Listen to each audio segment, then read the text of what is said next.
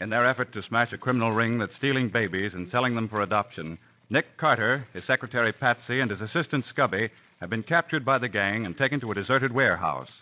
Dutch, one of the gang's gunmen, has orders to kill all three of them as soon as he receives a signal from the chief, one of the leaders of the gang. With his gun ready, Dutch waits for the signal.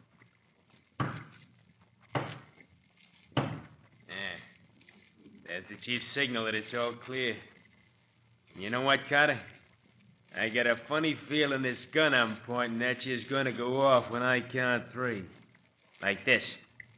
1, 2. Dutch, did you know the cops are looking for you already? Huh? What do you mean they're looking for me? There's a dragnet out for you right now. Why do you suppose the chief kept you in that back office all day? Why, Just so the cops wouldn't find you. It's a lie. Cops got nothing on me. Oh, yes, they have. They want you for Arnold's murder. I didn't have nothing to do with that. Yes, you did, Dutch. You left a clue on Arnold's body that will send you to the chair. Oh, you're trying to pull a fast one, Carter. But you're not gonna. When I count three... Give me 1 minute, and I'll prove what I'm saying. Prove it? How? Dutch, you helped carry Arnold's body into my office, didn't you? What if I did? That don't prove that You carried Arnold's feet, and you left a fingerprint on this polished shoe. That's a lie, Carter. I said I'd prove it, and the proof is in my pocket. A photograph of that print. I don't believe it. Look for yourself. It's here in my breast pocket. You're lying, Carter. It's just a trick to get me to... Look for yourself, I said. I can't do anything to you while I'm tied up this way, can I? Well, in this pocket, you say? Yes. Yeah, there's a picture in here, all right? Take it out, and you'll see if I'm lying. It's a picture of a fingerprint, all right? Your print. See that cross-shaped scar? That's the print of your left thumb. Hey, you're right. It is my thumb. And that's what the cops have on you. They won't get me. When I finish with you, I'm going to leave town. That'll be too late. Your biggest danger isn't from the police, Dutch. What do you mean? Who else is after me? The chief. The chief? I don't get it. Why did the chief kill Arnold? To shut him up before the cops could get him. Now the cops are after you. How long do you think the chief will let you live?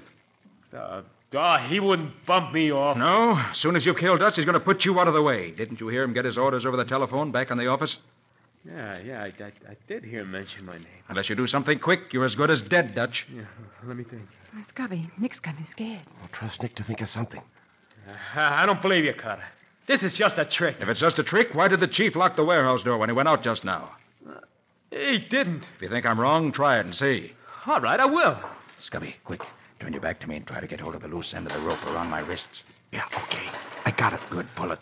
Harder. Harder. Okay. I did it. It's loose. Pull it, all right. Why? Why'd he lock it? So there'd be no chance of you making a getaway after shooting us. What a dirty double-cross. I'll take care of him. Here he comes now. He can't do that to me.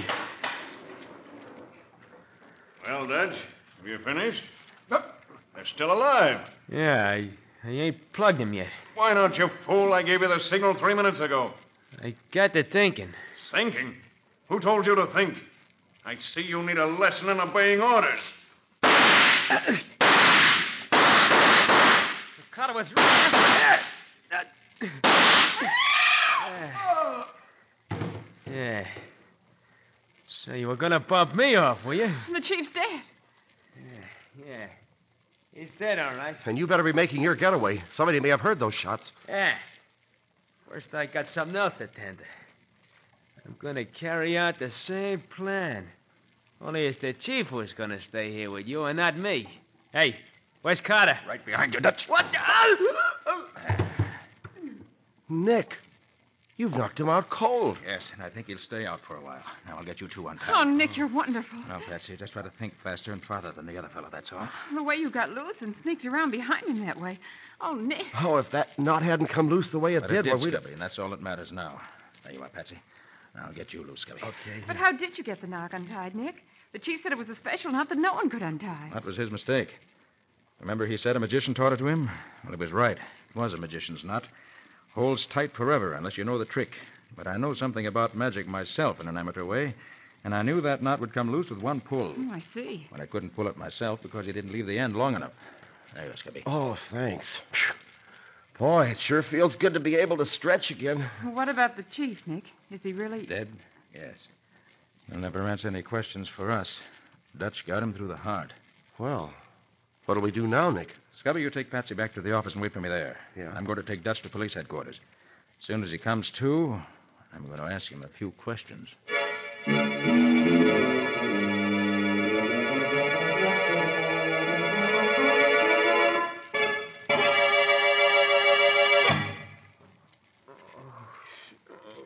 Who hit me? Oh, where am I? Yeah. You're at police headquarters. Yeah, and if you know what's good for you, you're going to talk. I don't know nothing. Listen, Dutch. You're booked for murder. Your only chance to beat the chair is to tell us everything you know. The chair's too good for the likes of you. But if you talk, you'll maybe get off with only a life sentence. Oh, look, I don't know nothing, I tell you. If I did, I'd spill it, but I don't. Come on now, tell us. Who's the real head of the gang? The one who gave the chief orders. Oh, I don't know. Nobody knew him but the chief. All the rest of us got our orders from the chief. Lying ain't going to get you anywhere. I don't think he is lying, Riley. I was afraid he wouldn't know. The real leader's too clever to have any dealings with a small fry. Well, then we're no better off than we were before, Nick. I haven't finished questioning him yet. Dutch, where's Mrs. Anders' baby now? Oh, I don't know that either. You must have heard them talking about it. No, not enough to learn nothing. You worked with Arnold. Didn't he mention the name of the couple he sold the baby to? Oh, I don't know. Maybe he did. I can't remember. You better remember if you know what's good for you. Wait a minute. Wait. Yeah, I think I got it. Yeah, Smith. That's it. Mr. and Mrs. Smith. And the first name? Oh, I don't know. Arnold never said. That's no good to us. There's a million Smiths. There may be a million Smiths, Riley, but I think I can find the particular Smiths who have Mrs. Anders' baby. Glory be, how can you find the right Smith out of so many of them? I haven't time to explain. See what you can get out of Dutch. I'm going to find Mr. and Mrs. Smith.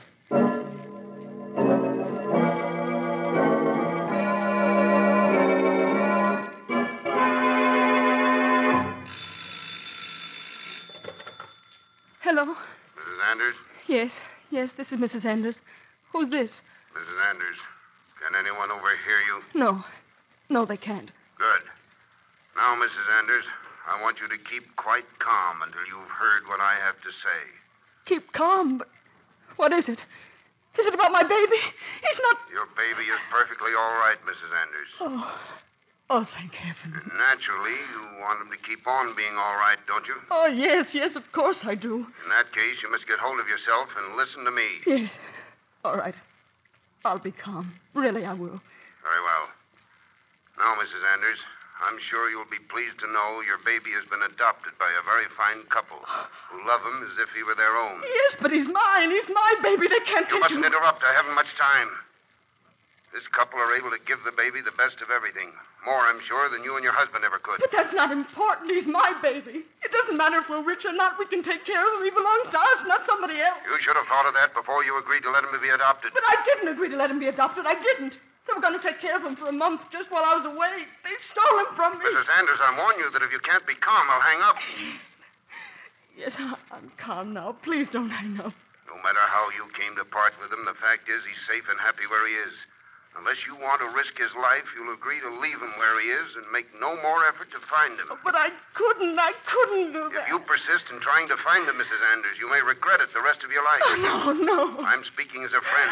If you love your baby... Oh, I do. That's why I want him back. I say if you love your baby, you'll go straight to Nick Carter and make him withdraw from the case. Go to Nick Carter and tell him I don't want him to find my baby. Exactly. And you'll make sure he does what you ask. But then I'd never see my baby again. Which is more important? Knowing your child is alive and growing up well and strong, or seeing him again dead? Oh, no. You have to make the choice. Now, quickly. What do you say? No, I can't. Hurry, Mrs. Anders. It's life or death for your baby. Oh, all right. I'll tell Mr. Carter. That's a very wise decision. But you mustn't tell him why you're asking him to give up the case. You understand? No, Tell him that you've been thinking it over, and that you've decided the baby would be too much of a burden for you and your husband. Oh. That you want the people who have him to keep him. All right. I'll tell him. And see to it that he believes you. Goodbye, Miss Anders.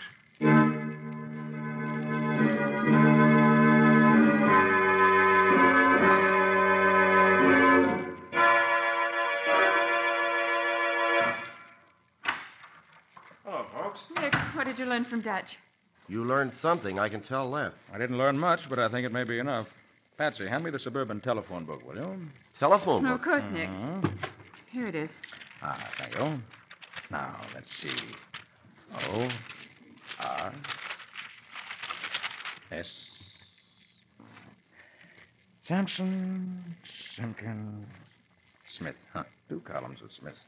Oh, what Smiths are you looking for? The ones who have Mrs. Anders' baby. Who else? Huh? Oh, sure, yeah. Who else? Let's see. Aha, here we are. It's either the Howard Smiths or the Richard Smiths. But how do you know, Nick? Dutch said a couple named Smith took the baby. But out of all the Smiths in the world, how could you Just possibly... by putting the clues together, Patsy. But Stop and think. You know them as well as I do. maybe I do, but I'm afraid you'll have to tell me just the same. All right, Patsy, I will. Later. Oh, Nick. Right now, Scubby and I are going after the baby, and every minute counts. Oh, that's swell, Nick. Hey, will it take long? An hour, perhaps. I have to drive about 15 miles. Patsy, you take care of the office while we're gone. Why can't I come, too? 2 of us are enough. You can do more good here. Oh, all right, but I'll be on pins and needles until you get back. Right. Now, Scubby, I'll answer it. Yes? Oh, it's Mrs. Anders. Come in, dear. Yes, Bowen, I must speak to Mr. Carter at once. Yes, of course. He's right here. Good evening, Mrs. Anders. Mr. Carter, I've only got a moment now, Mrs. Anders, but I think I can promise you that I'll have good news for you very soon. Good news? You mean you know where my baby is? Yes, Mrs. Anders. You may have it back before the night's over. No, I don't want it back. You don't want your baby back. Say, what is this? I've been thinking it over. Baby is too much of a burden for me. I want the people who have it to keep it. You want them to keep it? Mrs. Anders. Yes, I never want to see it again. Mr. Carter, you've got to stop trying to find it. Mrs. Anders, you can't be serious. But I am. I mean every word of it. You've got to drop the case. Promise me you will. But Mrs. Anders... No, Patsy, no. There's no use arguing with her. She may... No, I do. Promise me you won't go any further, Mr. Carter. Please promise me. All right, Mrs. Anders. I promise.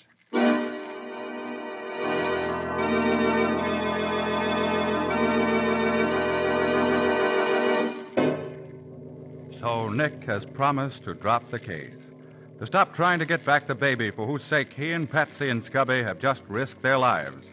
And just as it seemed he was about to find it, he can't be going to let the baby-stealing gang get away with it. He must have something else in mind. But what? Listen tomorrow.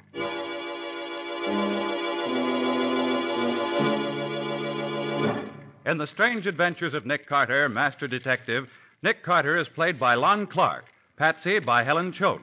The stories are written by Bob Arthur and David Cogan. Original music is played by Lew White.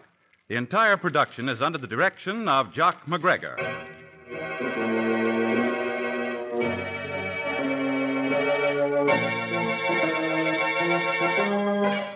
Tomorrow night at the same time, listen to the further adventures of Nick Carter in the case entitled Kidnapped for Sale, or Nick Carter and the Mystery of the Missing Babies.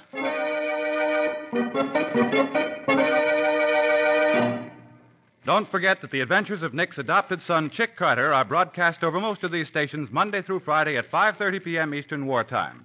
Nick's own show, The Return of Nick Carter, is a copyrighted feature of Street and Smith Publications, Incorporated.